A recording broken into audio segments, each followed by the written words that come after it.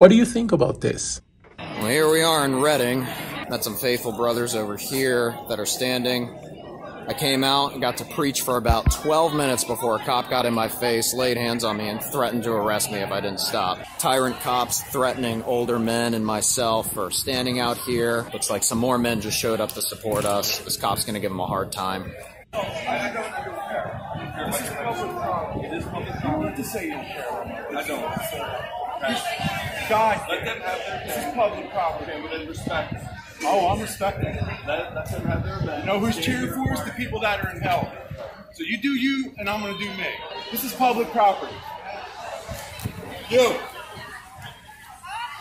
God is not. That's it. God, this will be public. Getting this on film. Can I give him my bag? All the stuff's in. Joe, I'm going to need you to go to 128 North. And they're clapping. Brothers, man. I cannot believe I'm watching this. Altar.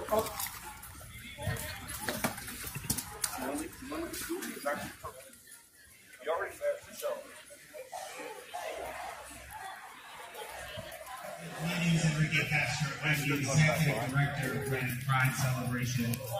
And it is my God bless you, brother. To wish you all a happy Pride Month.